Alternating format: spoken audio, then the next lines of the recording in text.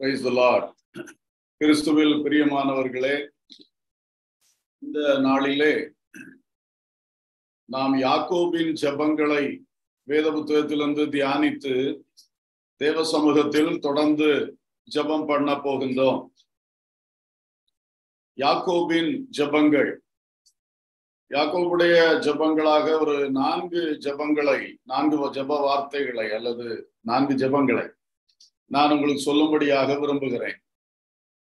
முதலாவதாக ஆதியாகம புஸ்தகம் 28வது அதிகாரம் 20 முதல் 22 வரையிலான வசனங்களில் யாக்கோபு செய்த ஒரு பொருத்தனையின் ஜெபத்தை நாம் பார்க்கின்றோம். பொருத்தனையின் ஜெபம், அதாவது அவர் தன்னுடைய வீட்டை விட்டு வெளியேறி பதனாராமுக்கு போகின்ற அந்த பயணத்தின் முதல் நாள் இரவிலே ஒரு கல்லை தலையணை வைத்து வனாந்திர பாதையிலே படுத்திருந்த பொழுது தேவன் அவருக்கு ஒரு சொப்பனம் கொடுத்தார்.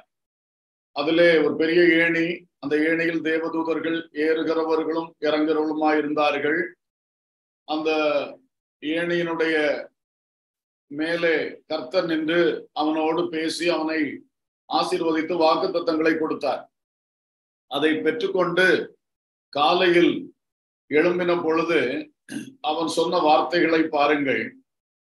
அப்பொழுது யாக்கோபு, தேவன் என்னோடே இருந்து நான் போகிற இந்த வழியிலே என்னை காப்பாற்றி உண்ண ஆகாரமும் உடுக்க வஸ்திரமும் எனக்கு தந்து என்னை என் தகப்பன் வீட்டுக்கு சமாதானத்தோட திரும்பி வர பண்ணுவார். ஆனால் கர்த்தர் எனக்கு தேவனாயிருப்பார். நான் தூணாக நிறுத்தின இந்த கல் தேவனுக்கு வீடாகும். தேவரீர் எனக்கு தரும் எல்லாவற்றிலும் உமக்கு தசமபாகம் செலுத்துவேன் என்று சொல்லி பொருத்தனை பண்ணி கொண்டான். இந்த ஜெபம் அவனுடைய உள்ளத்திலிருந்து அவன் பேசின ஜெபம். கர்த்தர் எனக்கு இப்படியெல்லாம் செய்வாரானால் நான் அவருக்கு செய்வேன் என்கிற தொனியோடு கடைசியிலே உமக்கு செலுத்துவேன் என்று நேராகவும் அவன் பயன்படுத்தின அந்த வார்த்தை. இது ஒரு ஜெபம், பொருத்தனையின் ஜெபம் என்று எடுத்துக்கொள்கிறோம். இந்த வார்த்தைகளை பார்க்கும்போது தேவன் என்னோட இருக்க வேண்டும். நான் முன்பின் தெரியாத ஒரு பயணத்தை தொடங்கி இருக்கிறேன். எதிர்பாராத பயணம், எந்த ஆயத்தங்களும் இல்லாத பயணம். அப்போ இந்த பயணத்திலே தேவன் என்னோட இருக்க வேண்டும். நமக்கும் வாழ்க்கையில் நிறைய பயணங்கள் மேற்கொள்ளுகிறோம். யாத்திரை செய்யாத மனுஷன் இல்லை. பக்கத்திலே யாத்திரைகள், டெய்லி யாத்திரைகள், தூர யாத்திரைகள், பலவித யாத்திரைகள், தரைவழி, வான்வழி, நீர்வழி, அப்புறம் கேபிள் வழி சில யாத்திரைகள், சில வேளை இப்போ என்ன ஒரு அண்டர் கிரவுண்ட்ல ஒரு யாத்திரை இருக்கு, லூப் சர்வீஸா, என்னெல்லாமோ யாத்திரைகள் எல்லாம் இருக்கின்றன. பல்வேறு யாத்திரைகள்.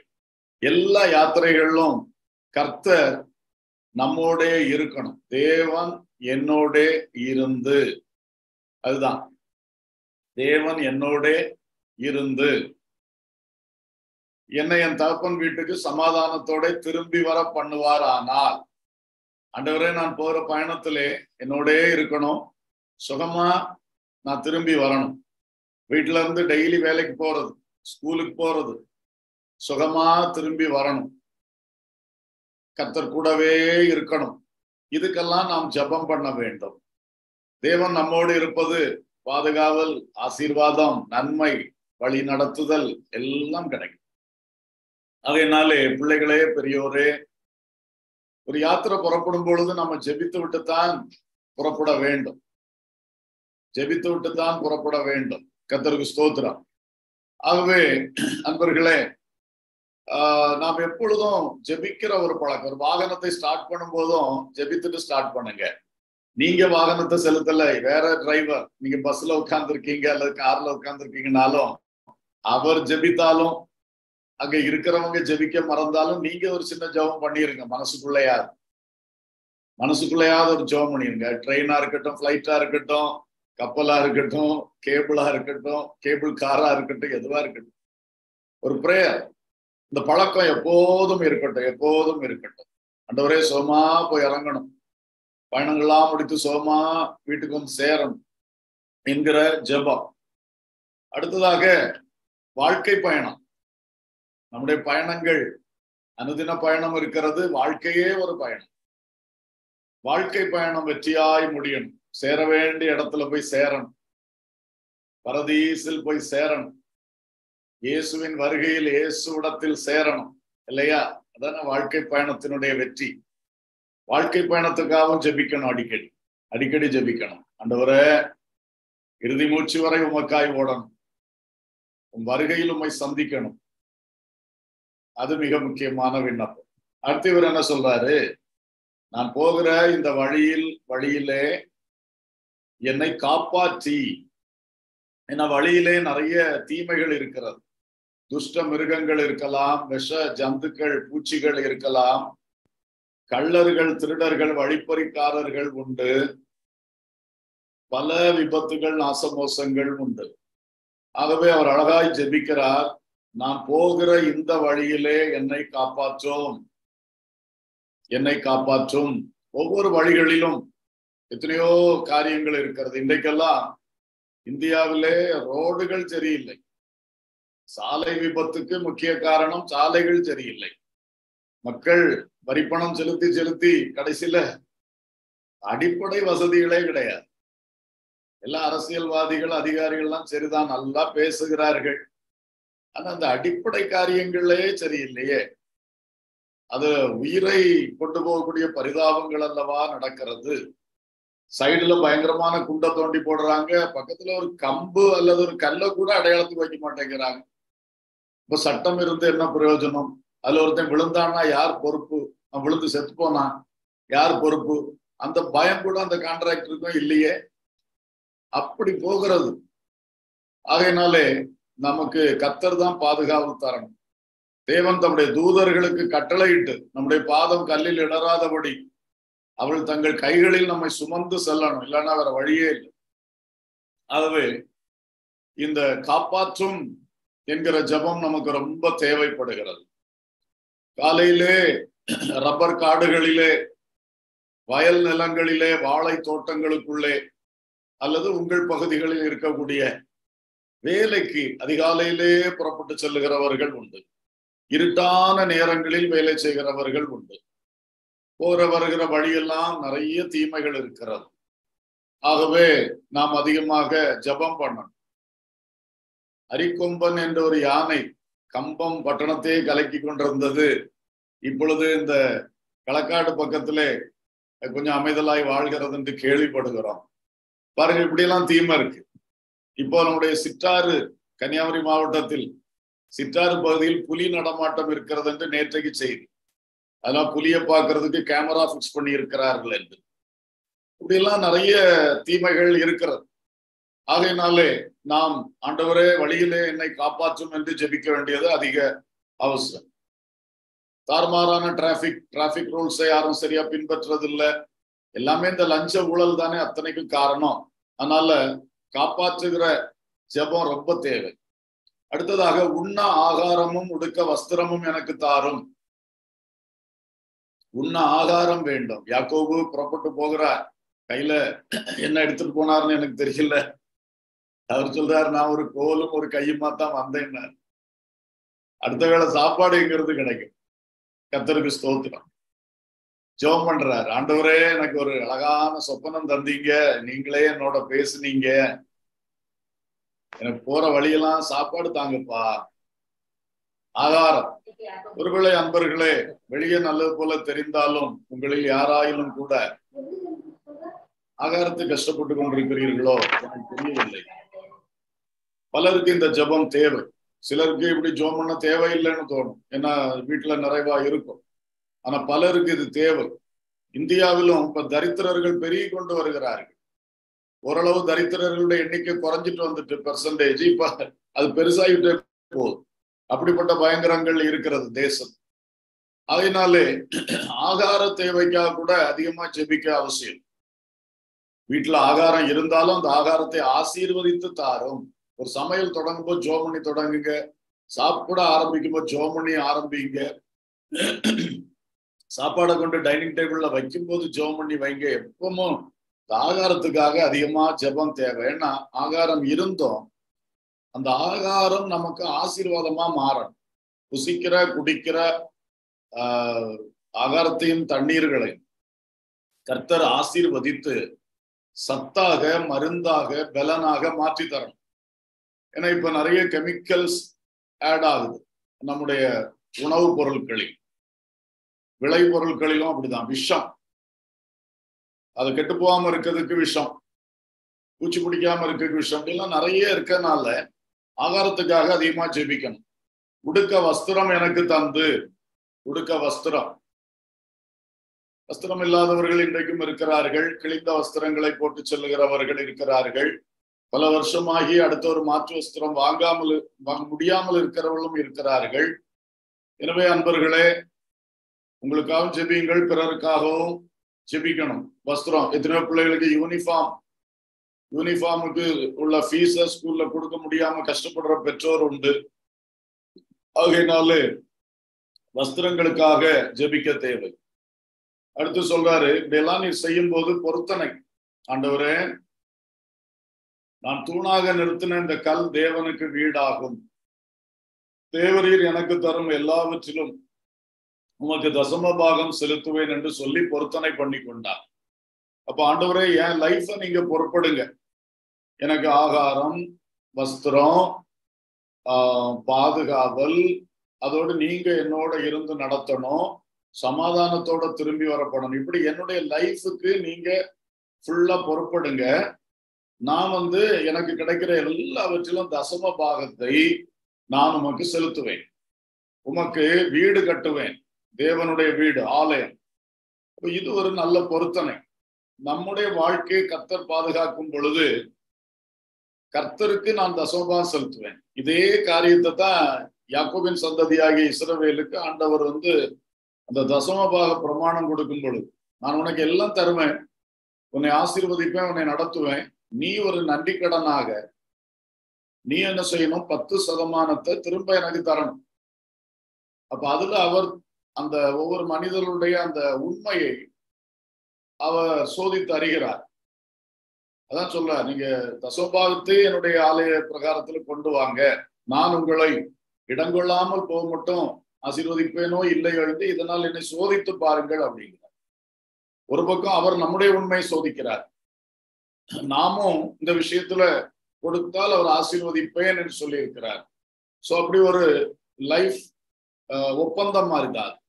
எனவே கர்த்தருக்கு நம்முடைய தசமபாகங்களை செலுத்துவது, கர்த்தருக்கு வீடு கட்டுவது, ஆலயம், சர்ச், தேவ ஊழியம், இவைகளுக்காக கர்த்தர் நம்மை ஆசீர்வதிக்கிறதில் நாம் ஏவப்படுகிறபடி நாம் செலுத்தி கொண்டே இருக்கணும். சர்ச் காரியங்கள், சர்ச் பில்டிங்ஸ், ஏதோ ஆண்டவர் ஏவுகிறபடி. இரண்டாவதாக இவருடைய அடுத்த ஜெபத்தை ஆதியாகமம் 32வது அதிகாரம் 9 முதல் 12 வரையிலான வசனங்களில் வாசிக்கிறேன், தயவாய் கவனியுங்கள். ஆதியாகமம் 32, 9 முதல் 12. பின்பு யாக்கோபு, என் தகப்பனாகிய ஆபிரகாமின் தேவனும் என் தகப்பனாகிய ஈசாக்கின் தேவனுமாய் இருக்கிறவரே, உன் தேசத்துக்கும் உன் இனத்தாரிடத்துக்கும் திரும்பி போ, உனக்கு நன்மை செய்வேன் என்று என்னுடனே சொல்லி இருக்கிற கர்த்தாவே, அடியேனுக்கு தேவரீர் காண்பித்த எல்லா தயவுக்கும் எல்லா சத்தியத்துக்கும் நான் எவ்வளவேனும் பாத்திரன் அல்ல. நான் கோலும் கையுமாய் இந்த யோர்தானை கடந்து போனேன். இப்பொழுது இவ்விரண்டு பரிவாரங்களையும் உடையவனானேன். என் சகோதரனாகிய ஏசாவின் கைக்கு என்னை தப்புவியும். அவன் என்னையும் பிள்ளைகளையும் தாய்மார்களையும் முறிய அடிப்பான் என்று அவனுக்கு நான் பயந்திருக்கிறேன். தேவரீரோ, நான் உனக்கு மெய்யாகவே நன்மை செய்து உன் சந்ததியை எண்ணி முடியாத கடற்கரை மணலை போல மிகவும் பெருக பண்ணுவேன் என்று சொன்னீரே என்றார். இந்த ஜபத்தை ஒரு பயத்தின் ஜபம் என்று நான் சொல்லுகிறேன். ஒரு பயத்தின் ஜபம். அவன் பதானாராமை விட்டு திரும்ப கானான் தேசத்துக்கு வரும் பொழுது வழியிலே அவனுக்கு ஒரு நல்ல எண்ணம் வந்தது. அன்னைக்கு எங்க அண்ணனுக்கு பயந்து அண்ணனுடைய கோபத்துக்கு ஒதுங்கி நான் போனேன். இப்ப 20 வருடங்கள் ஆகிவிட்டது. திரும்ப என்னுடைய சொந்த இடத்துக்கு போறேன், அப்பா வீட்டுக்கு. அதுக்கு முன்னாடி நான் அந்த அண்ணனோடு ஒப்புரவாக வேண்டும் என்று சொல்லி ஆட்களை அண்ணனிடத்தில் அனுப்பினான். அவன் சொன்னான், நான் 400 பேரோடு பார்க்க வருகிறேன் என்று சொன்னான். இவனுக்கு பயம் பிடிச்சிட்டு, சும்மா இருக்கிற ஊர்ல சொல்லுவாங்க மிஸ்ரு கூட்டுல கொண்டு கையை விட்டுட்டானேன்னு சொல்லி, அதாவது இந்த எறும்பு கூடு மிஸ்ருன்னு சொல்லுவாங்க இங்க ஒரு வித எறும்பை. அந்த எறும்பு கூட்டுக்குள்ள ஒருத்தன் கையை விட்டான்னா மிஞ்சுவானா அத்தனையும் சேர்ந்து பிடிச்சிடும். இதே மாதிரி இவன் வலிய போய் ஒப்புரவாக போய் இப்ப அடுத்த பாடு வந்துருச்சே, அண்ணன் 400 பேரோட வரானா. அதான் அவன் வேதனையோடு செபிக்கிறான், ஆண்டவரே என் சகோதரனா ஏசாவின் கைக்கு என்னை தப்புவியும் தப்புவியும், அவன் வந்து என்னையும் பிள்ளைகளையும் தாய்மார்களையும் முடிய அடிப்பான் என்று நான் அவனுக்கு பயந்திருக்கிறேன். நமக்கும் பலவேளை பயங்கள் வருகிறது. மனிதர்களை குறித்த பயம், சூழ்நிலைகளை குறித்த பயம், வேறு பல ஆபத்துகளை குறித்த பயம் வருகிறது. அந்த பயத்தின் வேளையில் கர்த்தரை நோக்கி கூப்பிடணும். பயத்தை உள்ள வைக்க கூடாது, அது ரொம்ப பாதிக்கும். அந்த பயத்தை ஆண்டவரிடத்திலே ஜெபத்திலே பேசி ஆண்டவரோடு பகிர்ந்து கொள்ளும் பொழுது அந்த பயம் அகலும். அல்லேலூயா. கர்த்தர் திடப்படுத்துவார், தைரியப்படுத்துவார். அப்போ நம்மளும் இப்படிப்பட்ட பல ஜெபங்கள் பண்ண வேண்டிய இருக்கு. சிலவள மனுஷர்கள் தீமை செய்கிறார்கள், அவங்க கைக்கு என்னை தப்புவியும். சொந்த சகோதரன் தீமை செய்யலாம், கூட வேலை பார்க்கிறவன் தீமை செய்யலாம், துன்மார்க்கர்கள் தீமை செய்கிறார்கள், அவங்களுக்கு வேற ஏதோ நோக்கங்கள். நம்ம அவங்க கையில அவங்க கண்ணு முன்னால சிக்கினா நம்ம மாட்டிக்கிறோம், நம்ம பிள்ளைகள் மாட்டிக்கொள்ளுகிறார்கள். எத்தனை கஷ்டங்கள். வேலை பார்க்கிற இடத்துல சிலர் ரொம்ப கஷ்டம், டார்ச்சர் பண்றாங்க. ஆண்கள் பெண்களை டார்ச்சர் பண்ணுவது, சீனியர்ஸ் ஜூனியர்ஸை டார்ச்சர் பண்ணுவது நிறைய இருக்கு. சோ இந்த மாதிரி விஷயங்களில் சொந்த நாட்டுக்காரன் அந்நிய நாட்டுக்காரனை டார்ச்சர் பண்ணுவது, இது எல்லாவற்றிலும் கர்த்தாவே அவனுடைய கைக்கு என்னை தப்புவியும், கர்த்தாவே அவனுடைய கைக்கு என்னை தப்புவியும். அவன் இப்படி செய்யறான், நாளைக்கு இப்படியும் செய்து விடுவானோ என்று பயந்திருக்கிறேன். அவன் அப்படி ஒரு வார்த்தை பேசினா, என்ன உள்நோக்கத்தை வச்சு பேசினானோ தெரியலையே, 400 பேரோட எதுக்கு வர்றான், பயந்திருக்கிறேன் அப்படி ஜெபம் பண்ணார். ஆனா அடுத்த வசனம், ஆனால் தேவரீரோ ஒரு வாக்கு தத்தம் எனக்கு கொடுத்திருக்கிறீர், நான் உனக்கு மெய்யாகவே நன்மை செய்து உன் சந்ததியை பெருக பண்ணுவேன் என்று நீர் சொல்லி இருக்கிறேன். அப்படின்னா அவன் எப்படி அழிப்பான்? அப்ப ஒரு விசுவாசமும் இருக்கு, கூடவே பயமும் இருக்கு, கூடவே கர்த்தர் வாக்குத்தத்தம் பண்ணி இருக்கிறாரே, அப்போ அவன் வந்து அழிப்பானா? கர்த்தருடைய வாக்குத்தத்தம் நிறைவேறும் தானே. எல்லா மனுஷனுக்கும் உள்ளதுதான். ஒரு பக்கம் பயம், ஒரு பக்கம் விசுவாசம். ஒரு மனிதன் இயேசுவிடத்துல சொல்லுவான், விசுவாசிக்கிறேன் ஆண்டவரே, ஆகிலும் என் அவிசுவாசம் நீங்கும்படி உதவி செய்யும் அப்படின்பான். எல்லாருக்கும் கொஞ்சம் ஒரு பக்கம் விசுவாசம் இருக்கு, ஒரு பக்கம் பயம் இருக்கு. இதுல இந்த பயத்தை இந்த விசுவாசம் ஓவர்டேக் பண்ணணும். அவன் அழகா ஜெபம் பண்ணான், ஓப்பனா. அதுதான் அந்த நல்ல திறந்த ஜெபம். உள்ள இருக்கிற பயத்தையும் சொன்னான், உள்ள இருக்கக்கூடிய விசுவாசத்தையும் அறிக்கை பண்ணான், இந்த வாக்கு தத்தத்தையும் அறிக்கை பண்ணி ஜெபம் பண்ணான். இப்ப நமக்கும் வாக்கு தத்தங்களை அறிக்கை பண்ணி ஜெபிக்கணும். அது இந்த ஜெபத்துல ஒரு பாடமாக இருக்கிறது. ஆண்டவர் பைபிள் எழுதியிருக்கிற வாக்கு தத்தங்களை அடிக்கடி சொல்லி ஜெபம் பண்ணணும். உங்களுக்கு நினைப்பூட்டின வாக்கு தத்தங்கள், அந்த வார்த்தைகளையும் சொல்லி சொல்லி ஜெபம் பண்ணணும். அது ரொம்ப முக்கியம். அடுத்து இந்த ஜெபத்துல இன்னொரு காரியம், இன்ட்ரோடக்ஷன் கொடுக்கறத பாத்தீங்களா? என்ன சொல்றாரு 9ஆம் வசனத்துல, தகப்பனாகிய ஆபிரகாமின் தேவன், ஈசாக்கின் தேவன், அப்படி ஒரு இன்ட்ரோடக்ஷன் கொடுக்கிறாரு. அடுத்தது சொல்றாரு, உன் தேசத்துக்கும் உன் இனத்தாரிடத்துக்கும் திரும்பிப்போ, உனக்கு நன்மை செய்வேன் என்று என்னுடனே சொல்லி இருக்கிற கர்த்தாவே. அந்த கான்டெக்சுவலா ஆண்டவரை பற்றி அப்படியே புகழ்ந்து அதோட அதை சொல்றாரு. என்ன, இவன் ஜெபம் பண்ணிட்டு தான் புறப்பட்டான். இவன் ஆண்டவர்கிட்ட போய் பலி செலுத்தி ஆண்டவரும் போ அப்படின்னு சொன்ன பிறகுதான் அவன் வந்து லாபான் வீட்டுல இருந்து புறப்பட்டான். அப்போ நீங்க புறப்பட்டனால்தான் இந்த யாத்திரை வாரேன், இதுல இடையில எனக்கு அழிவு வர முடியாது. அதெல்லாம் அழகா அவன் இன்ட்ரோடக்ஷன்லயே சொல்றான். நம்ம கர்த்தரை துதிக்கிறோம் பாத்தீங்களா, அவருடைய புகழை சொல்லுகிறோம், அவருடைய தன்மைகளை சொல்லி சொல்லி துதிக்கிறோம், அவருடைய கிரியைகளை சொல்லி சொல்லி துதிக்கிறோம். அதுல இது அவனுடைய வார்த்தையை அவன் சொல்லி துதிக்கலாம். இது நல்லது. நம்ம ஒரு ஒரு பர்டிகுலர் பாயிண்ட்டுக்கா ஜெபம் பண்ண போறோம். அப்ப அது சம்பந்தமான விஷயங்களை ஆண்டவருக்கு சொல்லி சொல்லி ஸ்தோத்திரம் பண்ணி அப்படி அந்த பிரேயர் ஆரம்பிச்சா அது ஒரு நல்ல ஒரு பிரேயர். சோ அதுவும் இதுல இருந்து நம்ம கற்றுக்கொள்ளக்கூடியதாக இருக்கிறது. சரி, இனி மூன்றாவதாக இவருடைய ஜெபம் அதே அதிகாரத்தில் 32ஆம் அதிகாரத்திலே 26ஆம் வசனம். நீர் என்னை ஆசீர்வதித்தால் ஒழிய உம்மை போகவிடே. இது என்ன நடக்கிறது? அன்றைக்கு ராத்திரி இவர் யாப்போக்கு நதிக்கு இந்த பக்கம் குடும்பத்தை ரெடி பண்ணி விட்டுட்டு அந்த பக்கம் தனியே போய் இருக்கிறார். அப்போ ஒரு புருஷன் இவரோடு போராடுறார். அது கர்த்தர். ஆனா முதல்ல இவருக்கு தெரியல, ஒரே போராட்டமா இருக்கு. அப்படி இருக்கும் பொழுது இவர் விடல. ஆனா இவர் பேசின வார்த்தை அதை மூன்றாவது ஜெபமாக சொல்லுகிறேன். நீர் என்னை ஆசீர்வதித்தால் ஒழிய உம்மை போகவிடம். இது போராட்ட ஜெபம். போராட்ட ஜெபம். ஆசீர்வதிக்கணும், நீங்க என்னை ஆசீர்வதிக்கணும்.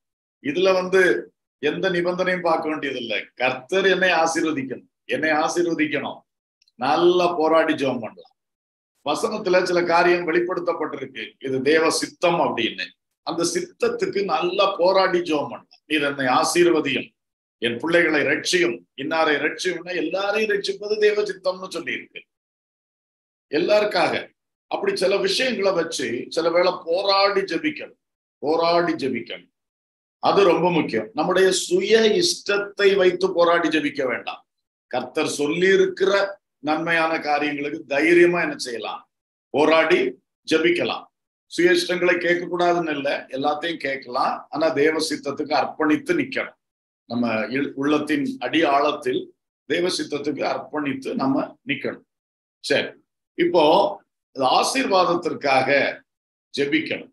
நமக்கு இந்த ஆசீர்வாதம் சொன்னா நீங்க 3 விஷயத்தை எப்போதும் மனசுல வைக்கணும். ஒன்று, பூமிக்குரிய நன்மை. அது நமக்கு கர்த்தர் ஆசீர்வதித்து தருவார். பூமியில என்னென்ன வேணும் ஆண்டவர்கிட்ட கேட்கணும்.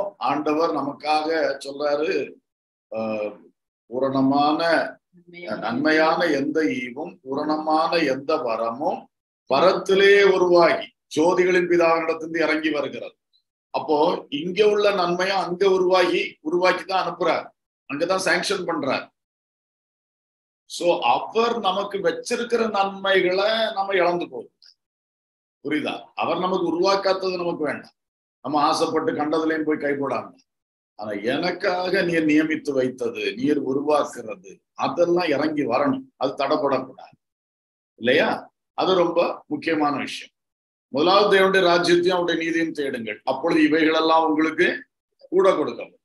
சோ அந்த இது நம்ம எப்பவுமே ரொம்ப அதிகமா மெயினா ஜெபிக்கிறது ஆவிக்குரிய ஜெப குறிப்புகள், அதை மறக்க கூடாது.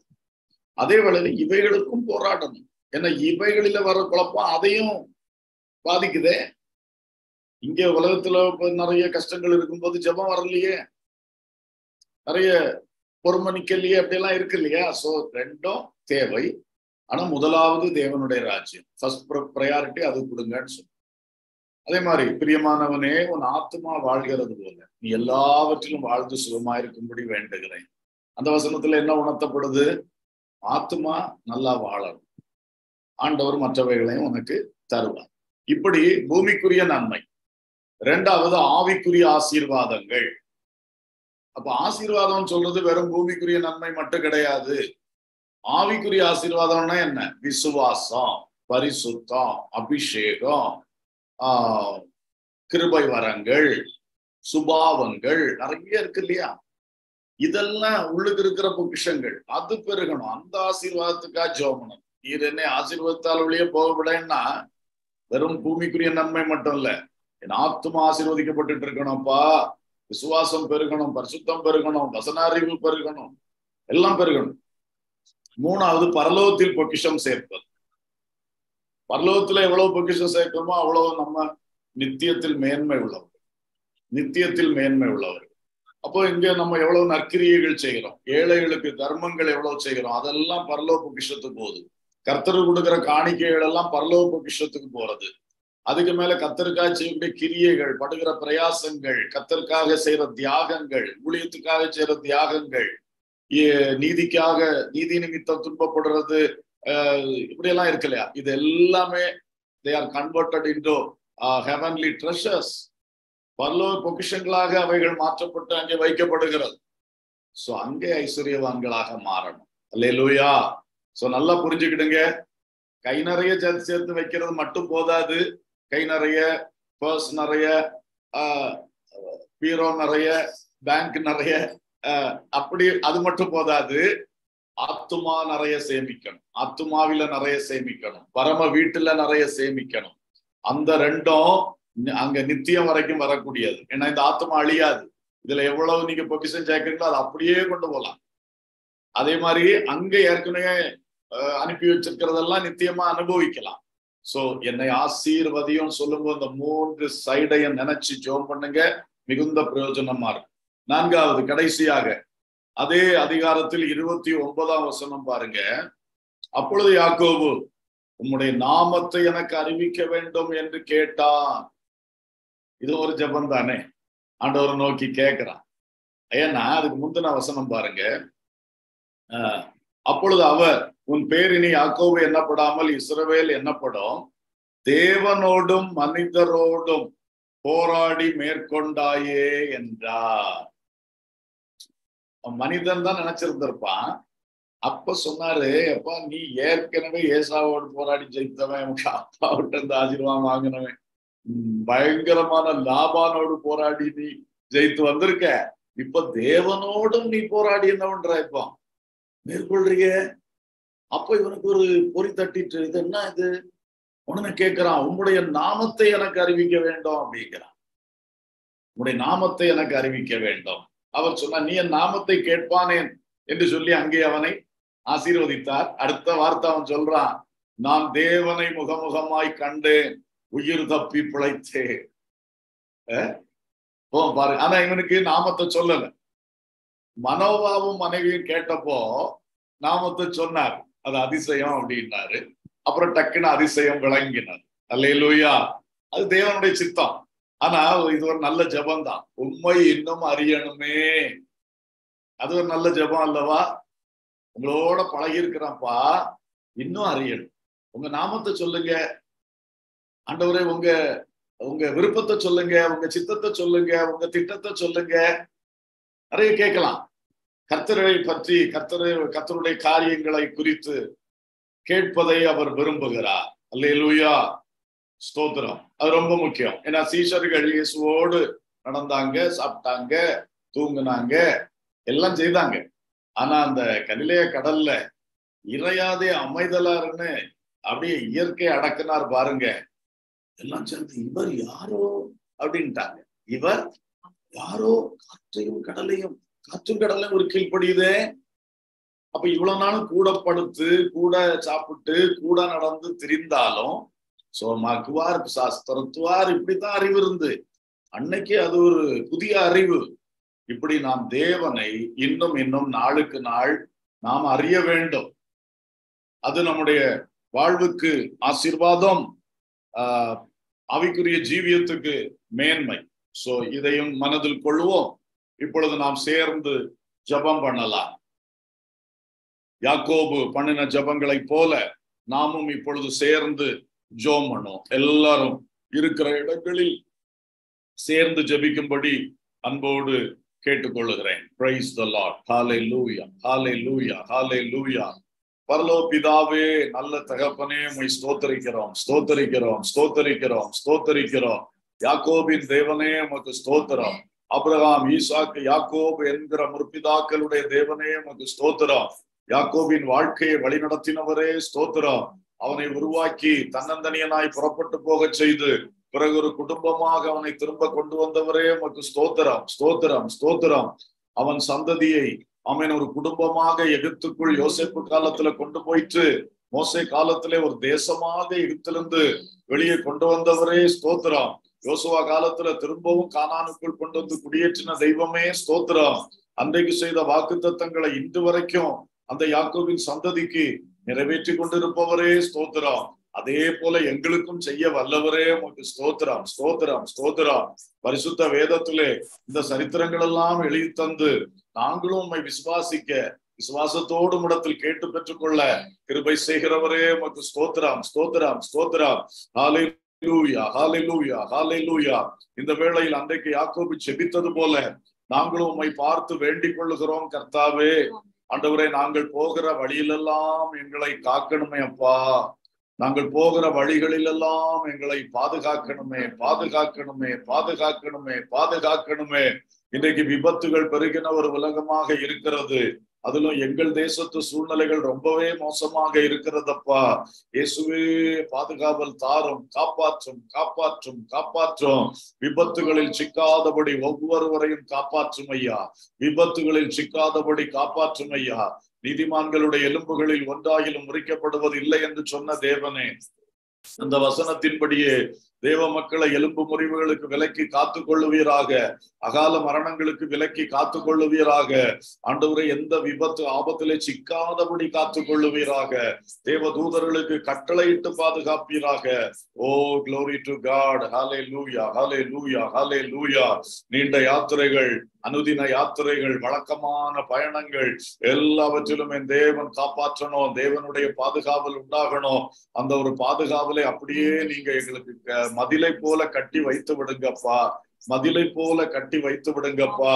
வாழ்நாள் காலமெல்லாம் இப்படிப்பட்ட எந்த தட்டுமுட்டுகள் ஏற்படாதபடி, ஆமேன், பாதம் கல்லில் இடராதபடி, சறுக்காதபடி, எந்த விபத்தில் சிக்காதபடி, அப்பா ஸ்தோத்திரம், ஸ்தோத்திரம், ஸ்தோத்திரம், ஸ்தோத்திரம். அந்த பாதுகாவலை அப்படியே கட்டளையிட்டு விடுங்க நாதா.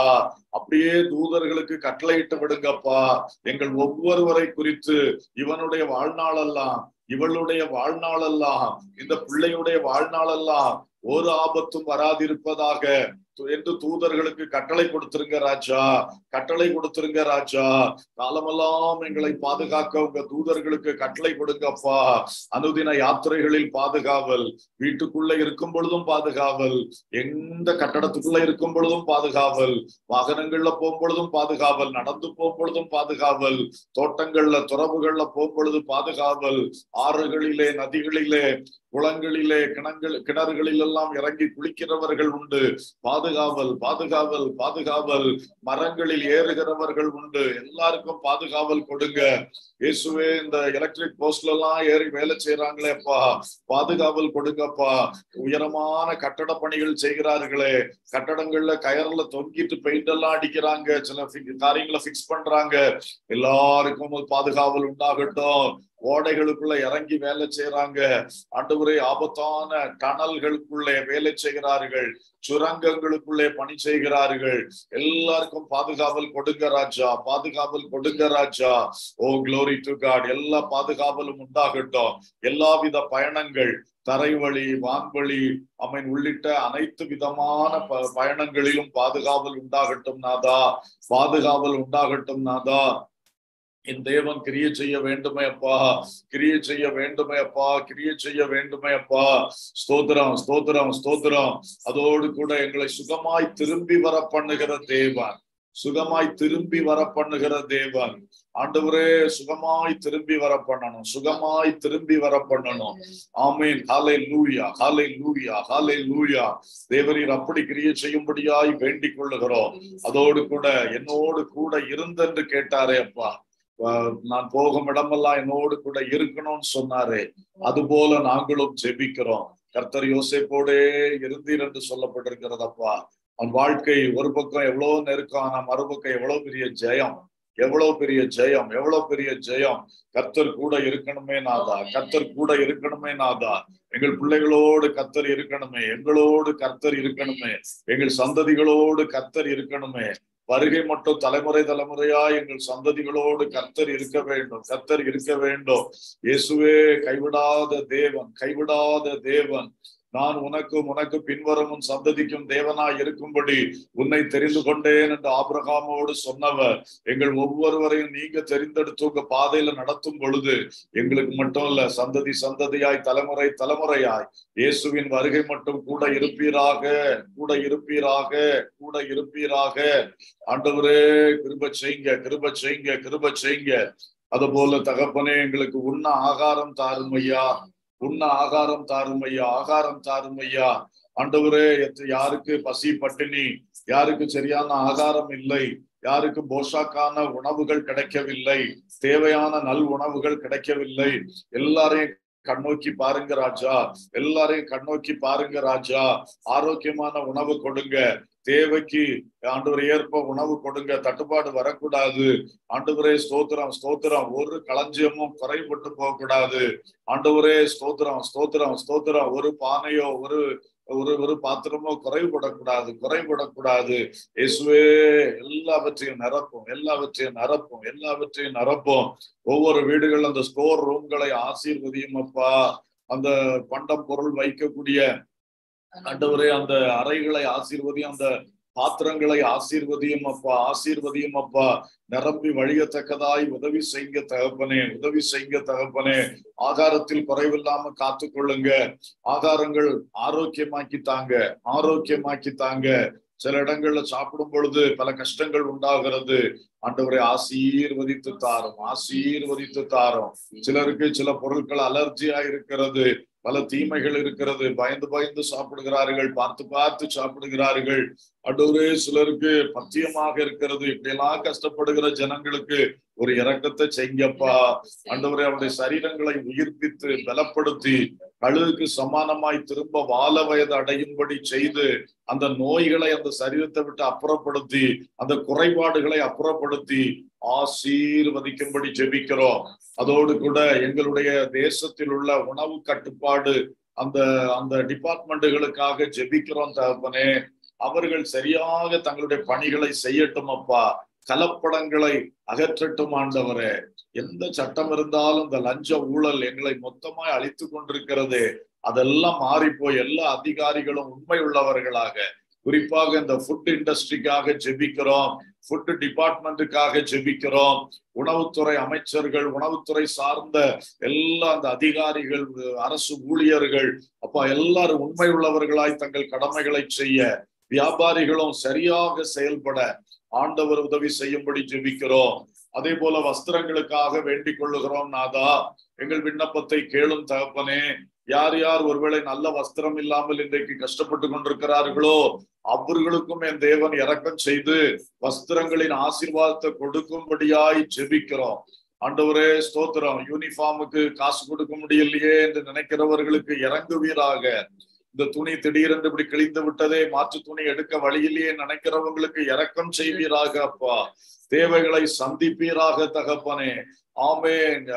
காகங்களை கவனித்து பாருங்கள், அவைகளை போஷிக்கிறவ பரமபிதா உங்களை போஷிப்பார் சொன்னீரே.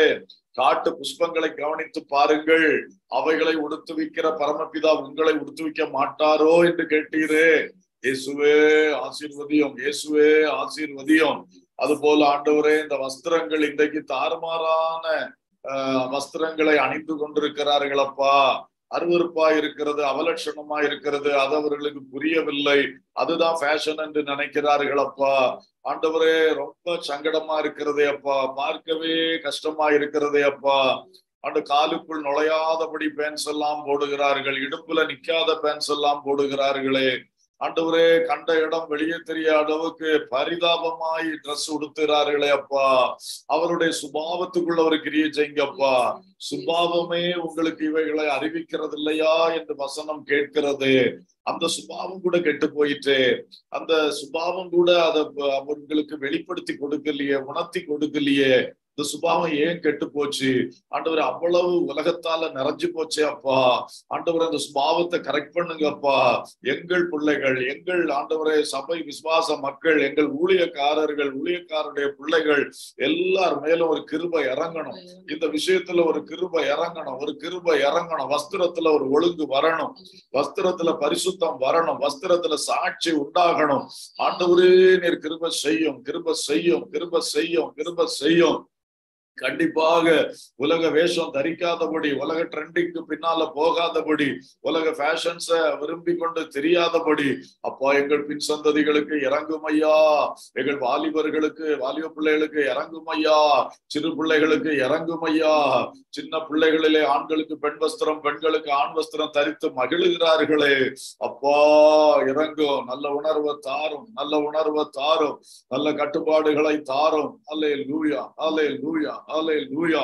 உலகமே கெட்டு போனாலும் நான் கெட்டு போக கூடாது என்கிற தானியேலின் பிரதிஷ்டைகளை எங்கள் பிள்ளைகளுக்குள் தாருமையா.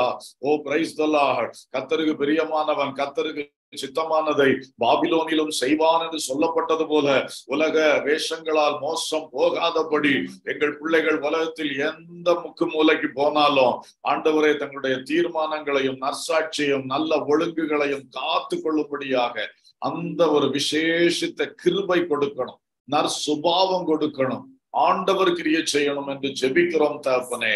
ஆண்டவரே ஸ்தோத்திரம். விசுவாச மக்கள் வெண்வஸ்திரம் தரிக்கிற ஒரு கிருபையை கொடுக்கணுமே. சர்ச்சுக்கு வரும் பொழுது, தேவனை ஆராதிக்க வரும் பொழுது வெண்வஸ்திரம் தரிக்கக்கூடிய அந்த ஆசை வரணுமே தகப்பனே.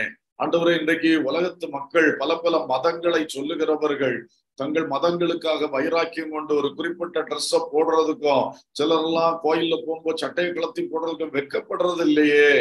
ஆனால் ஏன் இந்த ஜீவனுள்ள தேவனை ஆராதிக்கிற பிள்ளைகள் ஒரு பெண் வஸ்திரம் தரித்து வர ஏன் வெட்கப்படுகிறார்கள், தயங்குகிறார்கள்? என் தகப்பனே, நீர் இந்த உள்ளங்களுக்குள் அந்த கிருபைகளை தரும்படியாய் வேண்டிக் கொள்ளுகிறோம் நாதா. கர்த்தர் கிருபை செய்யும், கிருபை செய்யும். ஆண்டவரே ஸ்தோத்திரம். தசம பாகங்கள் செலுத்துகிறவர்களாய் எங்களை ஆசீர்வதியும், எங்களை உணர்த்தும், எங்களுக்கு அந்த நல் ஒழுங்குகளை வாழ்க்கையின் ஒரு பாகமாய் மாற்றி தாரும் அப்பா. ஏது இருந்தாலும் என் கையில் வருவதில் தசம பாகத்தை கொடுப்பேன், அதை எடுத்து என் காரியத்துக்கு செய்ய மாட்டேன் என்கிற நல்ல ஒரு தீர்மானத்தை எல்லாருக்குள்ளும் தாங்க.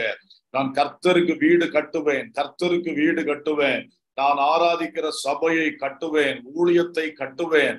அதற்கு நான் என்ன செய்யணும்? என் பிரயாசம், என்னுடைய நன்கொடைகள், என்னுடைய ஜெபங்கள், என்னுடைய உழைப்புகள் என்று சொல்லி எல்லாரும் பங்களிக்க உதவி செய்யுங்க தகப்பனே. மாத்திரமல்ல, மிஷனரி ஊழியங்களை நினைக்க, ஆமீன், ஆலயம் இல்லாத கிராமங்கள் பட்டணங்களில் ஆலயம் கட்ட அப்படிப்பட்ட கிருபைகளையும் தாரும் என்று நாங்கள் வேண்டிக் கொள்ளுகிறோம். ஹல்லேலூயா. கர்த்தர் கிருபை செய்யும், கர்த்தர் கிருபை செய்யும், கர்த்தர் கிருபை செய்யும். ஆமென். ஹல்லேலூயா, ஹல்லேலூயா. Praise the Lord, praise the Lord, praise the Lord, praise the Lord. Amen.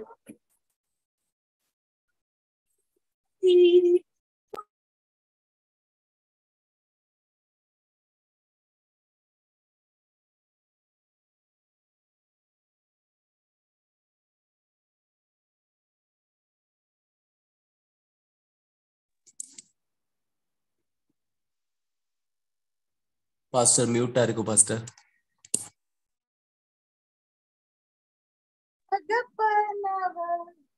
நம்போவின் இறுதி வரை, நம்போவின் இறுதி வரை, நம்போவின் இறுதி வரை.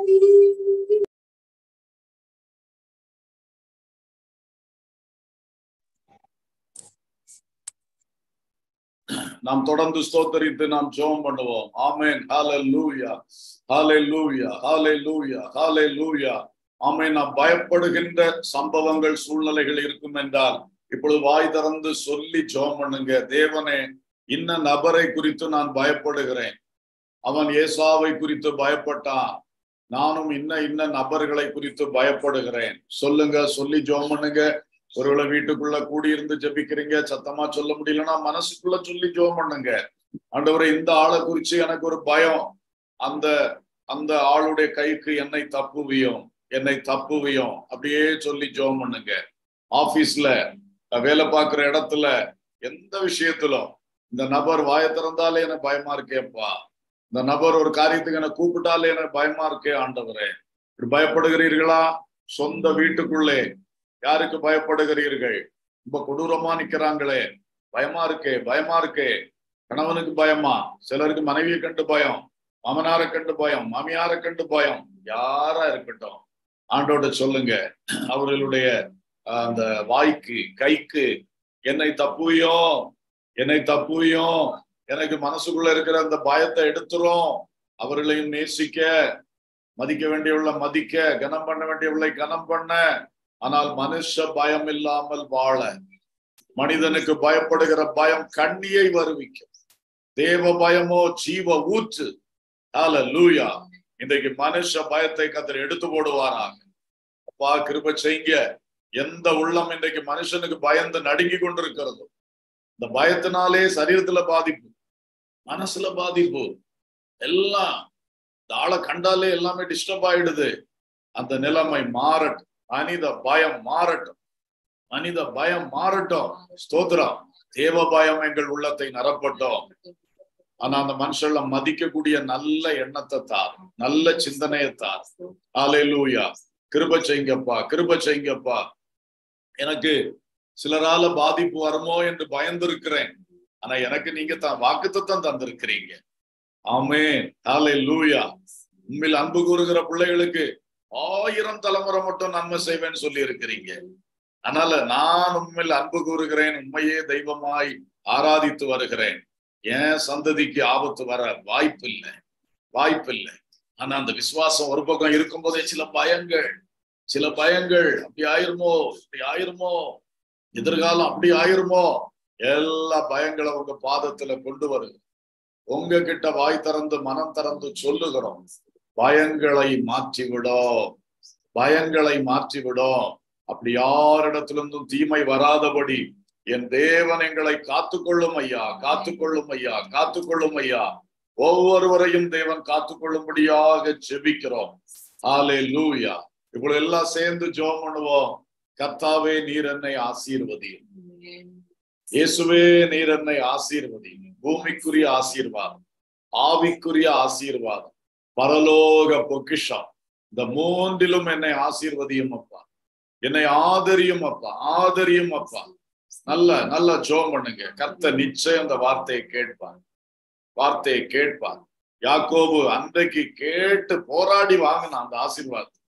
அதை வாங்கின உடனே ஏற்கனவே அவனுக்கு பெற்ற அண்ணனுடைய ஆசீர்வாதம், அப்பாவுடைய ஆசீர்வாதம், லாபான் வீட்டுல இருந்து சம்பாதிச்ச ஆசீர்வாதம், இப்ப தேவ ஆசீர்வாதம், அத்தனையும் சேர்ந்து அவனுக்கு லபித்தது, வாய்த்தது. ஹல்லேலூயா. சிலது நம்ம கை கட்டியும் வாய்க்கட்டலையே, ரெக்கார்ட்ல இருக்கு.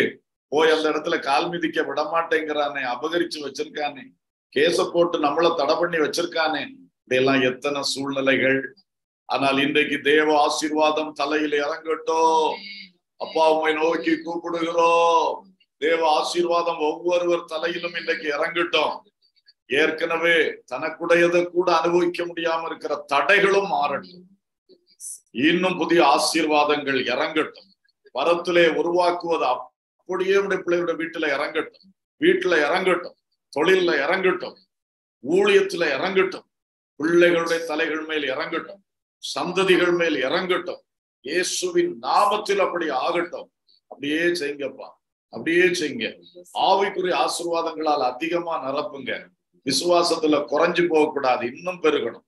பரிசுத்தத்துல இன்னும் பெருகணும், அபிஷேகத்துல இன்னும் பெருகணும், வரங்கள்ல பெருகணும், வேத அறிவுல பெருகணும், எல்லாத்துலயும் பெருகணும்ப்பா, பெருகணும், பெருகணும், பெருகணும். ஆசீர்வதியும். காலைதோறும் கிருபையை கட்டளையிட்டு காலைதோறும் காலைதோறும் ஆசீர்வதியும். பரலோகத்திலே பொக்கிஷம் சேர்க்கிற ஞானத்தையும் கிருபை எங்களுக்கு அதிகமாய் தாரும். அங்கே வரும் பொழுது பரலோகத்தில் எங்களுடைய ஐஸ்வர்யம் மிகுதியா இருக்கணும், ஐஸ்வர்யம் மிகுதியா இருக்கணும். ஆசீர்வதியும், ஆசீர்வதியும். அப்பா உம்மை அறியும்படியா அந்த ஒரு உம்மோடு நெருங்கின உறவை தாரும் அப்பா. உம்மை நாள்தோறும் அறியணும். எங்க வாழ்க்கையில புதுசு புதுசா ஆண்டவர் வெளிப்படணும். ஓ, நேற்றைக்கு ஆண்டவர் எனக்கு அந்த கிரியை செய்தார், இன்னைக்கு இந்த கிரியை செய்தார் என்று ஒவ்வொரு நாளும் கர்த்தரை அனுபவிக்க, கர்த்தருடைய கிரியைகளை அனுபவிக்க, வார்த்தைகளை அனுபவிக்க, உம்மை இன்னும் அறிய, உம்மை இன்னும் அறிய, உம்மை கிட்டி சேர ஆண்டவரே கிருபை தாங்க, கிருபை தாங்க. இந்த தேவ சமூக வாழ்க்கையை தாங்க. ஏனோக்கு தேவனோடு சஞ்சரித்தது போல, நோவா தேவனோடு சஞ்சரித்தது போல அழகான வாழ்க்கை தாங்கப்பா. சொப்பனங்கள், தரிசனங்கள், வேத வசன வெளிப்பாடுகள், ஆமேன், ஆவிக்குரிய கிருபைகள் எல்லாம் எங்களுக்கு அதிகமா தாங்க. அதிகமா தாங்க. உங்களை எங்களுக்கு என்ன வெளிப்படுத்துங்க, உங்களை இன்னும் எங்களுக்கு வெளிப்படுத்துங்க நாதா. எங்க வாழ்க்கையில வெளிப்படுத்துங்க, எங்க உள்ளத்துல வெளிப்படுத்துங்க, எங்க கிரியைகள்ல உங்களை இன்னும் வெளிப்படுத்துங்க. ஸ்தோத்திரம், ஸ்தோத்திரம், ஸ்தோத்திரம், ஸ்தோத்திரம். கர்த்தர் கிரியை செய்யும்படியாய் வேண்டிக் கொள்ளுகிறோம். வல்லமை உள்ள கரத்திலே நாங்கள் தருகின்றோம். எங்கள் ஜெபத்தை கேட்டதற்காக ஸ்தோத்திரம், ஸ்தோத்திரம், ஸ்தோத்திரம். இயேசுவின் நாமத்தில் பிதாவே, ஆமென்.